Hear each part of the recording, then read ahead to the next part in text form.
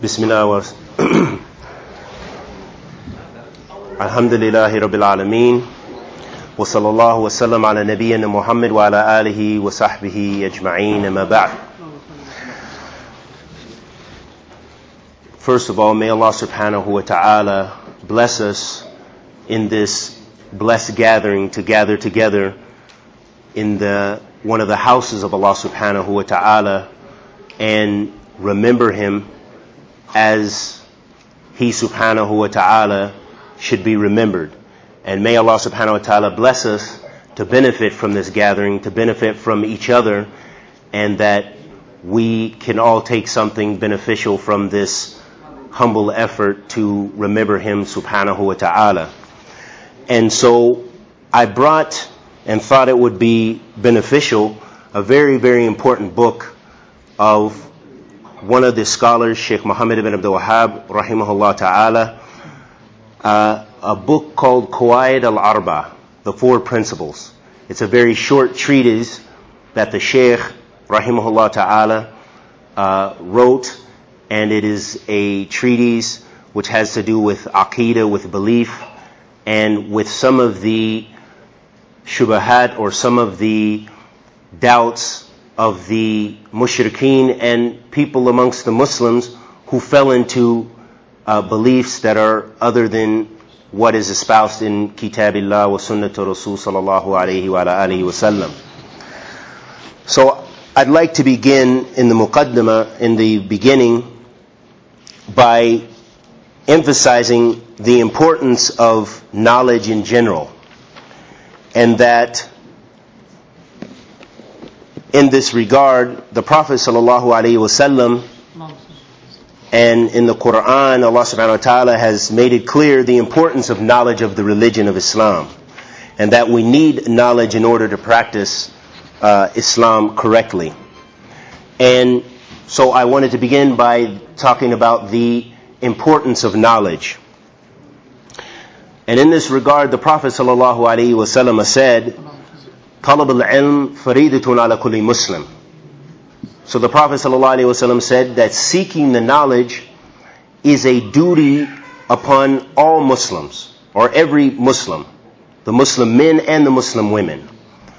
And the ulama make it clear that this hadith of the Prophet ﷺ is referring to the ilm al-wajib, the knowledge that is an obligation upon us, meaning knowledge of Tawheed, knowledge of our salat, knowledge of how to make tahara, and these kind of things is wajib upon every Muslim. But it is not an obligation for every single Muslim to necessarily be a talib al-ilm or a scholar or what have you. Not to discourage the people from knowledge, but of course, as long as some people from the community go out and seek the knowledge of those higher duties, for example, fara'id, knowing inheritance and other aspects of the religion, then the obligation will not be upon the rest of the community. There will be no sin upon the rest of the community as long as others take on that responsibility and duty. And so I just wanted to discuss some of the important ahadith that mention the importance of knowledge. And in another hadith of the Prophet sallallahu alaihi wasallam, he said, "Man yuridullahu bihi khayran yafiqahu fid din, yafiqahu fid din." So the Prophet sallallahu alaihi wasallam said, whenever Allah wants good for a person, He gives him knowledge and understanding of the religion. And the ulama also explain that what they call the mafhum of the hadith is that when Allah does not bless someone with knowledge, that this shows that Allah doesn't want khair for that person. When the person is not benefiting in their religious knowledge, elevating themselves to be able to practice the wajib knowledge, the knowledge which is an obligation upon us all. Some of the benefits of this hadith that I just mentioned are as follows.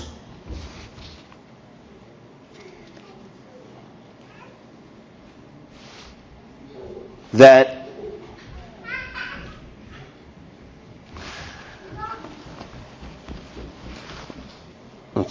actually I'll move on to another hadith, but anyway, we got the gist of that hadith of the importance of knowledge. In another hadith, وعن أبي هريرة رضي الله عنه أن رسول الله صلى الله عليه وسلم قال من سلك طريقا يلتمس فيه علما سهل الله له به طريقا إلى الجنة. That whenever, the Prophet ﷺ said that whoever traverses the path of knowledge, that Allah subhanahu wa ta'ala will make his path to the paradise easy for him. So that we see that knowledge is a wasila. It's a means for getting to Jannah. That this shows us the sharaf, or the great manzil and level of the people of knowledge. And so this is another encouragement for us to try to benefit ourselves and seek the knowledge. And in the explanation of this hadith, some of the ifada al-hadith huna, so this hadith gives us some of the following benefits. Fadl talab al-ilm. The benefit of seeking the knowledge is one of the first things. So one of the first things we gain is the benefit of seeking the knowledge. وَأَنَّهُ طَرِيقُ دُخُولِ الْجَنَّةِ. And that also this is a means or a way to enter Jannah. This is one of the paths to paradise, is that we, by seeking the knowledge, and of course having ikhlas, doing it for the sake of Allah subhanahu wa ta'ala, and having seeking ilm an-nafi', beneficial knowledge, which means the sharia, that this is the means for us to come closer to Allah subhanahu wa ta'ala. Because by seeking the knowledge, you benefit yourself, but obviously the person who seeks the knowledge and passes on that knowledge, they benefit others. So this is by the intishar of ilm, we benefit ourselves and we benefit the community. So these are some of the benefits of that hadith.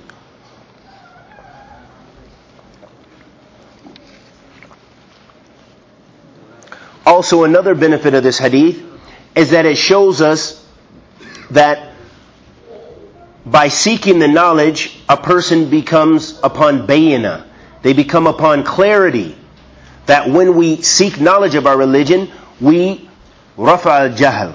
We lift the ignorance from ourselves. So the more and more we seek knowledge, we benefit ourselves, we benefit the community, and we can worship Allah subhanahu wa ta'ala ala basira. We remove the ignorance that covered us before. Another benefit that's mentioned is that by seeking the knowledge, and that this is also shown in this hadith, وَيُرْشِدُهُ إِلَى أَعْمَالِ الْبِرِّ. And that by seeking the knowledge, it guides us to righteous deeds. By seeking the knowledge, we know how to worship Allah subhanahu wa ta'ala properly, and we know those deeds which are pleasing to Allah subhanahu wa ta'ala. The more we seek the knowledge, the more we increase our ibadah. And as the ulama say, al-ilm or al-amal thamarat al-ilm, that the doing righteous deeds and works is the fruits of seeking knowledge.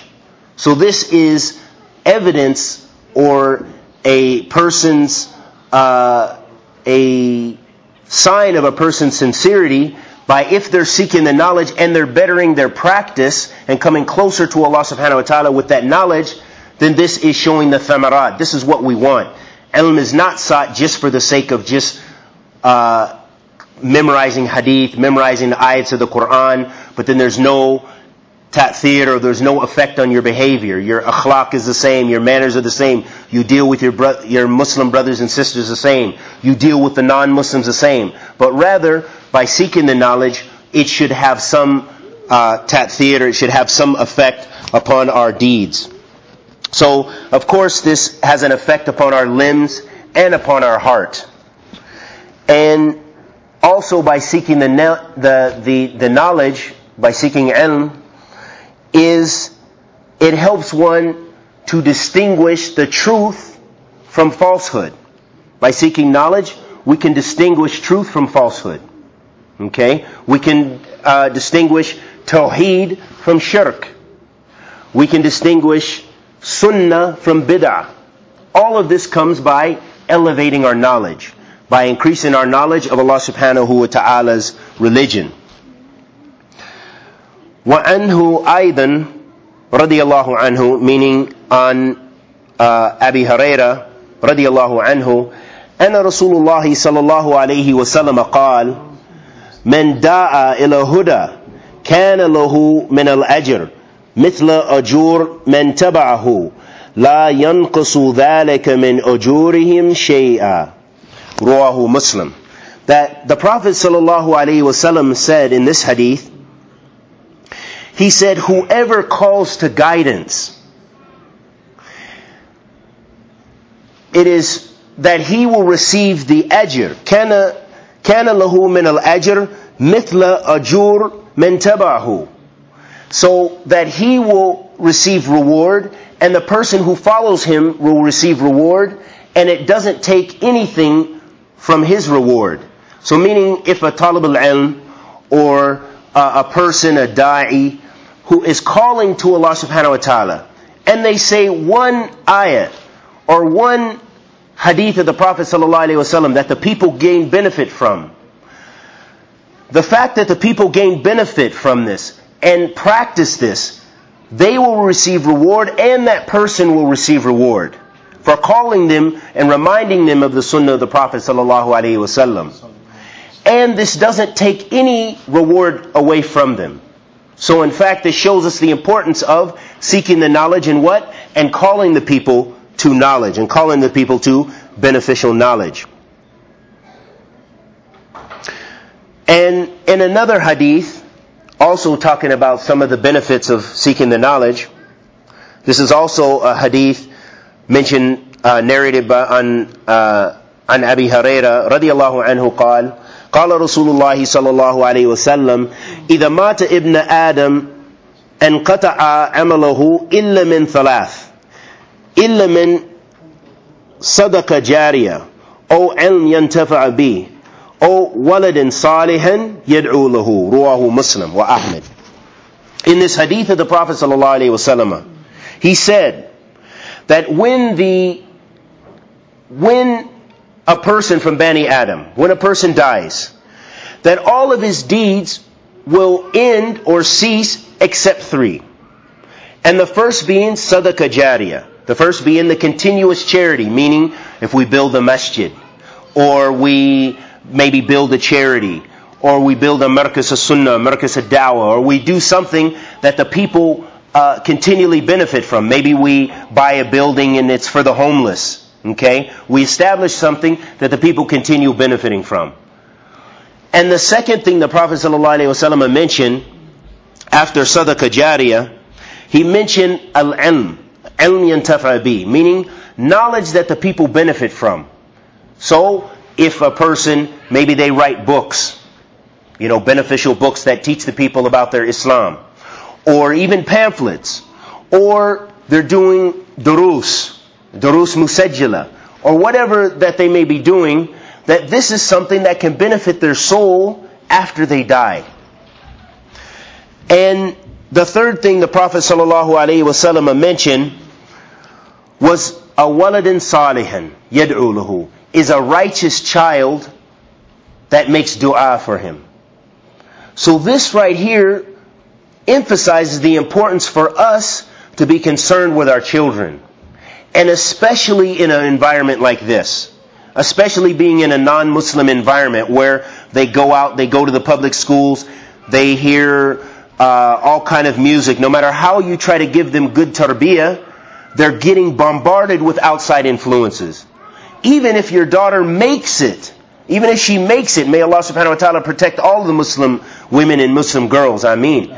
But even if she makes it and she still maintains her virginity after high school, which is a very difficult thing to do.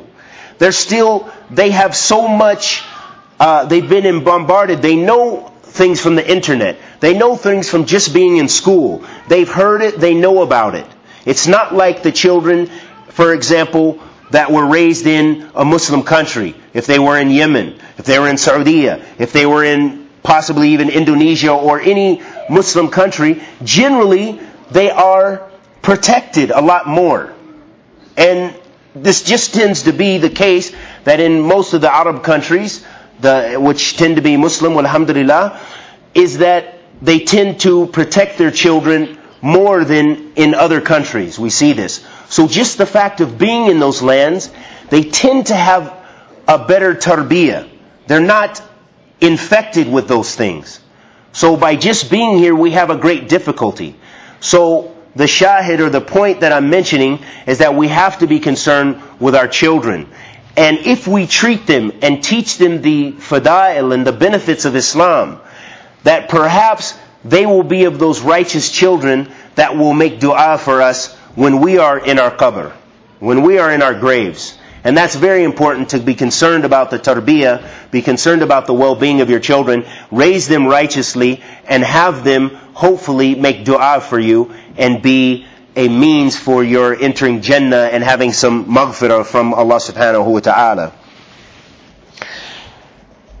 Those are just some of the benefits of seeking the knowledge, and we could continue for lectures upon lectures if we were to mention the ahadith mentioning and the ayats mentioning the fada'il of seeking knowledge, and that it brings us closer to Allah subhanahu wa ta'ala.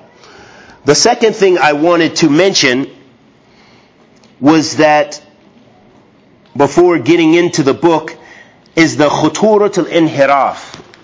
Because this book, which means the dangers of going astray.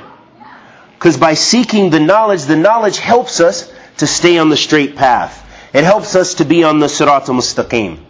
It helps us to stay away from shirkiyat and bid'ah wa khurafat, and those things which take us away from the remembrance of Allah subhanahu wa ta'ala and take us away from following the religion correctly. And in this regard, I will just read a few statements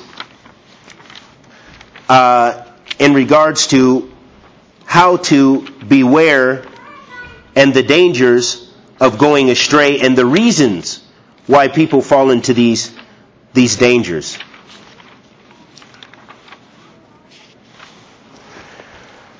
Asbab al-inhiraf an aqidat sahiha. So the reasons that people go astray from the correct belief. These are some of the reasons. Al-inhiraf an aqidat sahiha muhlaka wa diya. Wal-Muslim bila aqidat sahiha yakun faris lil-awham wa shukuk alati rubama تتراكم عليه فتهجب عنه أو رؤية الصحيحة. والانحراف عن العقيدة الصحيحة له أسباب كثيرة من أهمها. طيب. So some of the reasons and the dangers of having incorrect belief is that, for one, it leads to a person's destruction. And also it leads to a person, a Muslim, being in a sense worthless, kind of wasted. Wasted in the sense that, not meaning he's outside of the fold of Islam, but wasted in that he is not practicing his religion properly, so he's making kathrata mistakes, many mistakes. Maybe he's falling into bid'ah, maybe he's falling into shirkiyat, because he's not having correct belief. So this is why it's important for us always to try to seek the knowledge, especially related to Tawheed, to correct our belief. And that a Muslim without correct belief, maybe he falls into doubtful matters. And he is actually in reality very weak. He's very weak without correct, strong foundation in Aqidah and belief. Some of the important reasons that a person, that leads to a person having incorrect belief are, the first being a jahl. A jahl bihadi Rasulillahi sallallahu alayhi wa sallam bi ragam min hubbillah wa rasulihi sallallahu alayhi wa sallam. So, having ignorance of the guidance of the Prophet sallallahu alayhi wa sallam. And that love of the believers for Allah subhanahu wa ta'ala and His Messenger is wajib. This is wajib upon the believers to have love for Allah subhanahu wa ta'ala and the Messenger sallallahu alayhi wasallam. But having ignorance of Allah subhanahu wa ta'ala, of correct aqidah and correct Tawheed, you can't possibly love Allah subhanahu wa ta'ala properly because you don't know who He is. The more we increase our knowledge and we have aqidah as-sahiha, then we're able to worship Allah subhanahu wa ta'ala ala basira. And that increases our love for Allah tabaraka wa ta'ala. So a jahl is one of the things that creates deviance. And in this regard, or mentioning the second thing, I'll mention the second thing that the author mentioned. He said, ittiba al-hawa, that following one's desires. This is the second thing which leads us astray from correct aqidah. And when a person falls into, as Shaykh al-Islam ibn Taymiyyah mentioned, he mentioned two things related to hawa. That a person can follow their shubahat, or they could be following their shahwat. And the shubahat meaning that they follow doubtful matters. And this means when a person has incorrect aqidah, they fall into shubahat. They fall into doubtful matters because they don't know what is correct. They don't know what is correct from what is misguidance. And when they fall into shahwat, this means following their desires, meaning they're following into, maybe they follow into zina, or the things that lead to zina, meaning they could be into, looking at the muharramat, or any kind of things that have to do with our desires, whether it be drinking alcohol or any kind of ma'asi. But so Shaykh al-Islam divided it into those two types, that inhiraf falls into those two things. Either your shubahat, either having incorrect belief, or a shahwat, following your desires, falling into the sins and the ma'asi. And the Salaf, the pious predecessors, they used to view that the shubahat ashad min ash-shahawat. Following into innovation related to the religion of Islam was more dangerous than following one's desires. And there is a narration, and I'll just give the general meaning of Ibn Sirin, where he saw his son leaving the house of a person who was deviant in his aqidah. He saw his son leaving this man's house. And he says, he said this to his son, I would have rather that you left the house of a person who was an alcoholic, a person who committed adultery, or a person who was a mukhannith, meaning like they were a man who is very feminine, or they could be almost like a homosexual, or these kind of things. A'udhu billah min dhalik. So he said, I would have rather have seen you leave one of those individuals' house than leave the house of so-and-so who is an innovator. Because the Salaf knew the danger that the people who innovated in the religion, they were changing Allah subhanahu wa ta'ala's hukum in a sense. They're changing the ruling of Allah subhanahu wa ta'ala.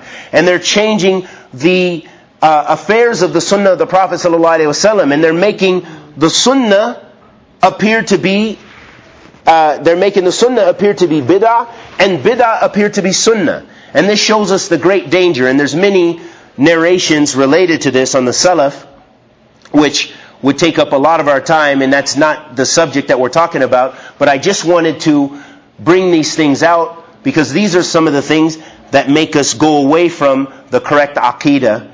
And of course, knowledge, by seeking the knowledge, the correct knowledge, this helps us to come closer to Allah subhanahu wa ta'ala, and this helps us to have the correct aqidah. The third thing that was mentioned is at-ta'assub li-ara ar-rijal, that blind following or having prejudice to the opinions of individuals. So this is also another reason why people go astray. They say, no, we do it like this back home. Or my sheikh says like this, and so we have to follow like this. He doesn't care about what the sunnah, what the Prophet ﷺ has said. Prophet ﷺ says this, but he says, no, our kabila does this, our tribe does this, or so-and-so from our tribe who's a sheikh, he said this, and we go with that. But no, instead, we are ordered to follow the sunnah of the Prophet Muhammad ﷺ and seek the correct knowledge and stay away from the dangers. And in this regard, I just wanted to end, as far as the introduction, with a couple of narrations from the imams of the sunnah, which are known to the Muslims everywhere. No matter what, almost no matter what their aqidah, as long as they're in the fold of Islam, they all respect the imams, the four imams, the fuqaha, Imam Shafi'i, Imam Malik, Imam Abu Hanifa, Imam Ahmed, radiyallahu anhum ajma'een. I wanted to mention a couple of the narrations of what they said about ta'asub, because this is a problem we have. As many people, they say, well, no, in our country it's Shafi'i. In our country, where we follow Imam Abu Hanifa, or we follow Imam Ahmed only. But none of those imams called to themselves. They all called, they said basically what means, if you hear a hadith, then that's my madhab. Then this is my way. Don't follow me. Leave me if I go against the sunnah, if I go against something sahih. And so we'll read actually some of their narrations, some of their statements. This is a statement of Imam Abu Hanifa, Nu'man ibn Thabit, rahimahullah ta'ala. He said, إِذَا صَحَ الْحَدِيث فَهُوَ مَذْهَبِي. That if a hadith is proven to be sound, then this is my madhab. My madhab, my minhaj, my methodology is following the correct hadith. You know, if a hadith is proven to be sound, meaning the hadith of Prophet ﷺ. So don't follow my qawl, my statement, if it goes against the sunnah of the Prophet ﷺ. So we're ordered to follow the sunnah, not men. And every man can make mistake. As the Prophet ﷺ said, Kulum ibn Adam khata wa khayran khata'ina tawabun. So we're ordered to follow the sunnah of the Prophet ﷺ. وقال إمام مالك ابن أنس رحمه الله تعالى ليس أحد بعد النبي صلى الله عليه وسلم إلا يؤخذ من قوله ويترك إلى النبي صلى الله عليه وسلم. That there is no one after the Prophet ﷺ except that you can take from his statement and leave his statement. The Prophet ﷺ is the only one, ala itlaq, without any exception, you take and you fully follow. Even the Sahaba, radiyallahu anhum ajma'een, we don't blind follow individuals of the Sahaba. Not taken away from their manzil or their station, but just knowing that the Prophet ﷺ is who we're ordered to follow. And of course the Khulafa Rashideen, as the Prophet ﷺ has said in the authentic hadith, وَعَلَيْكُمْ بِسُنَّتِي وَسُنَّةَ الخُّلَفَاءِ الرَّاشِدِينَ الْمَهْدِيِّينَ عَضُوا عَلَيْهَا بِالنَّوَاجِذِ وَإِيَّاكُمْ وَمُحْدَثَاتِ الْأُمُورِ فَإِنَّ كُلَّ بِدْعَةٍ ضَلَالَةٍ. وقال في حديث آخر وَمَنْ كَانَ عَلَى مِثْلِي وَمَا كَانَ عَلَيْهِ وَأَصْحَابِي. That the Prophet ﷺ said, whoever is upon what I'm upon and what my companions upon, then, this is the correct madhab, this is the correct minhaj. Meaning, and the Khulafa Rashideen, the four Khulafa Rashideen, Abu Bakr, wa Umar, wa Uthman, wa Ali, radiyallahu anhum ajma'een. So, but even with that, we're not ordered to blindly follow them, but they were united in i'tiqad, they were united in aqidah. You won't find mukhalafat between the Sahaba in aqidah. They may in some issues of fiqh, and maybe because a hadith reached one and another, was closer to the Prophet ﷺ. In these matters, there's room for some differences there. But as far as i'tiqad and aqidah, the Sahaba and the Salaf were united upon that. And that's what we follow. That's when we say we follow the minhaj or the methodology of the Salaf as-Salih, meaning the first, the Sahaba, the Tabi'een, wa itba' Tabi'een. So, going back to the subject, I'll end with the qawl of Imam Shafi'i, رحمه الله تعالى قال أجمع المسلمون على أنه من استباني له سنة عن رسول الله صلى الله عليه وسلم لم يهل لأحد أن يدعها لقول أحد.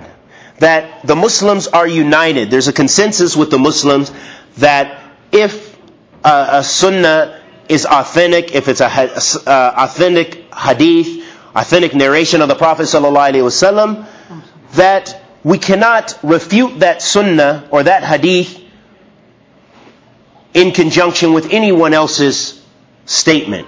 So we always take the statements of the Prophet Muhammad sallallahu alaihi wa alihi wasallam over the qawl of anyone. And then there are statements of Imam Ahmed, but I just wanted to bring those statements in regards to the proof of not following, that the four Imams, they ordered the people to follow the Sunnah of the Prophet ﷺ and not follow them blindly or follow anyone blindly.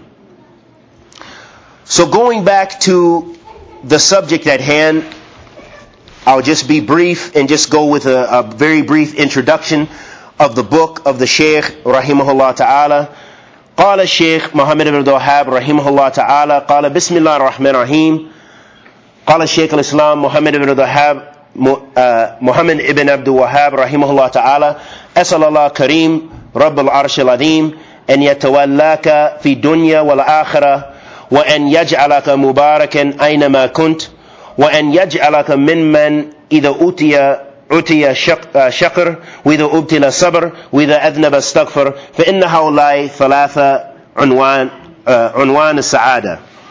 So the Shaykh Muhammad ibn Wahhab rahimahullah ta'ala, he began his book, The Four Principles, with a dua for the people, for the readers of the book. And the ulama, they explained that when a teacher, and you'll find this in some of the books of the Salaf, that they used to make dua for the reader. And that when the person is teaching and they make dua for the listener, this makes their heart more inclined to hear what they're speaking about. You know, this softens the heart of the listener. If your teacher you see that they're sincere and they have a sincere love for you, especially if it's a love for the sake of Allah subhanahu wa ta'ala, they're making dua for you, Allah yuhafidak, and they express that they love you for the sake of Allah subhanahu wa ta'ala, this makes your heart more open to the message that they're trying to deliver. So the Shaykh began by making dua, and he said, what means, I ask Allah the most generous, the Lord of the throne, to protect you in this world and in the hereafter, and to bless you wherever you are, and to make you from those who are grateful when they are given, patient when they are tested, and those who seek forgiveness when they are in sin, when they've committed a sin. For verily, those are the three signs of happiness. So the Shaykh began with this dua, and this dua for the listener, in order to ask Allah subhanahu wa ta'ala to give mercy upon them, and also to have their hearts open to the message that he was bringing. And in this regard, the ulama, they mention, as far as the shukr, having thanks for Allah subhanahu wa ta'ala, to Allah subhanahu wa ta'ala, that being thankful to Allah subhanahu wa ta'ala, the way in which we do this in the Sharia is by recognizing the ni'mah that Allah subhanahu wa ta'ala has bestowed upon us. And by following that recognition by doing acts of ibadah. So when we are obedient to Allah subhanahu wa ta'ala, this is a way of expressing shukr. This is a way of expressing our obedience to Allah subhanahu wa ta'ala, and that we are thankful to Allah subhanahu wa ta'ala. And evidence for this is the statement of the Prophet sallallahu alaihi wasallam on Aisha radiyallahu ta'ala anha قالت كان النبي صلى الله عليه وسلم يقوم من الليل حتى تتفتر قدماه فقلت له لما تصنع هذا يا رسول الله وَقَدْ غُفِرَ لَكَ مَا تَقَدَّمَ مِنْ ذَنْبِكَ وَتَأَخَّرَ قَالَ أَفَلَا أَكُونَ عَبْدًا شَكُورًا. So the Prophet sallallahu alaihi wasallam, as Aisha radiyallahu ta'ala anha narrated, that she said to that the Prophet sallallahu alaihi wasallam used to stand in the night prayer until his feet began to swell. And she said to him, O Messenger of Allah sallallahu alaihi wasallam, why are you doing this when you have been forgiven for your sins, for the sins that you did before and what may occur after? You're forgiven for all your sins. And the Prophet ﷺ responded by saying, shouldn't I be a thankful slave? Shouldn't I be a grateful slave? So this shows us again, gratefulness is by being obedient to Allah subhanahu wa ta'ala. This is the proof that one is being grateful. And by having Qiyam al-Layl, which is very difficult on most of us, to get up in the depths of the night and use cold water in order to prepare ourselves for the prayer when no one is there to encourage us. And maybe if we're married, we're leaving our bed, leaving the warm bed to get up and pray to Allah subhanahu wa ta'ala. This is a way of showing shukr. This is a way of showing thanks to Allah subhanahu wa ta'ala. And this is by being obedient. This is how we show shukr as-sahih to Allah tabaraka wa ta'ala. And the other dua the Shaykh made for us, so he made the dua that we're grateful that when we're given, and that we're patient when we are tested.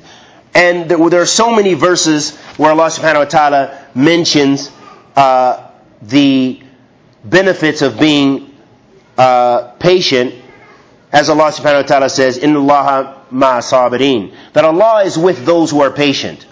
So being patient when we're tested, when we're in trials, as the Muslims are going through trials everywhere, and as individuals we're tested, that being patient, Allah subhanahu wa ta'ala is with us. And Allah subhanahu wa ta'ala knows our struggle. And Allah subhanahu wa ta'ala can deliver us from our struggle if we continue to be patient and be obedient to Allah subhanahu wa ta'ala. And may Allah subhanahu wa ta'ala bless us all to be of those who are patient when we are tested.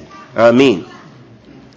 The next thing in this dua that the Shaykh mentioned, and he said, and those who seek forgiveness when they sin.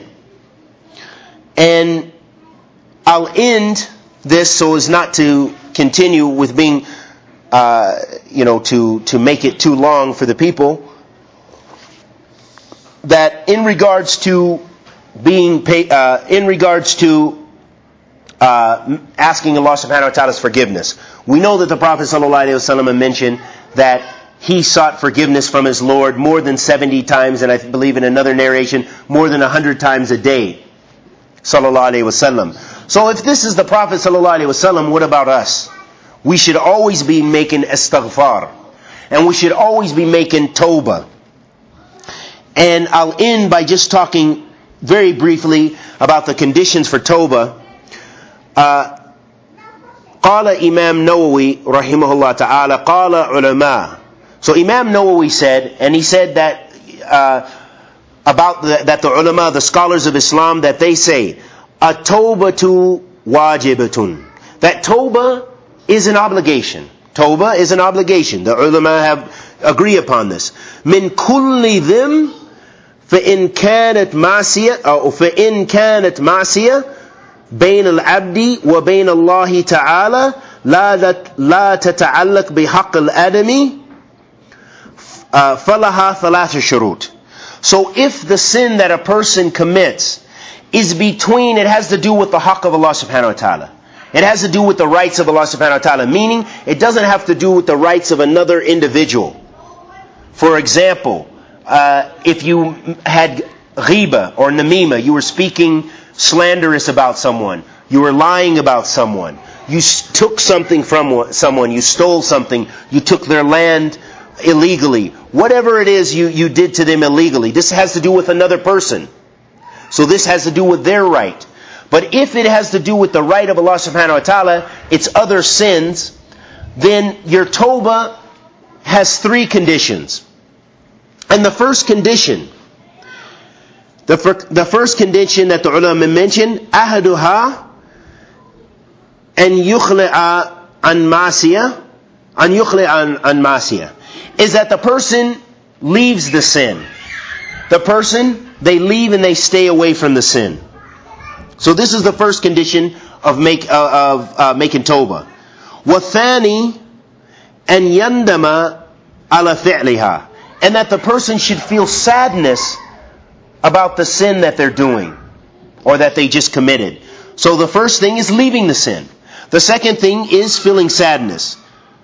وَالثَّالِث أَنْ يَعْزَمَ أَنْ لَا يَعُودَ إِلَيْهَا أَبَدًا فَإِنْ فُقِدَ أَحَدَ الثَّلَاثَةِ لَمْ تَصِحْ تَوْبَتُهُ.